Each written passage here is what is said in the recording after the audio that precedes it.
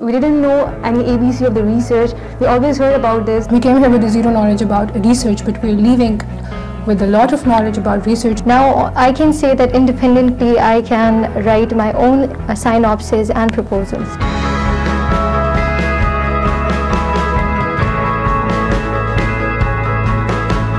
To be honest, I have published 8 of my publication, but after attending these sessions, I get to know that I'm still lacking in the introduction, methodology, and all the analysis discussions.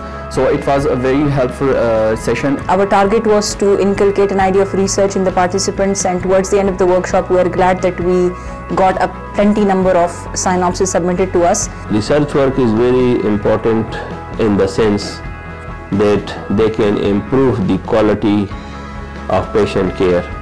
Workshops are very much beneficial for every disciplines of medical field, and they should be frequently arranged as advised by head of surgical department and chairperson of surgical department, Professor Munir, that it should be a routine activity in surgical department.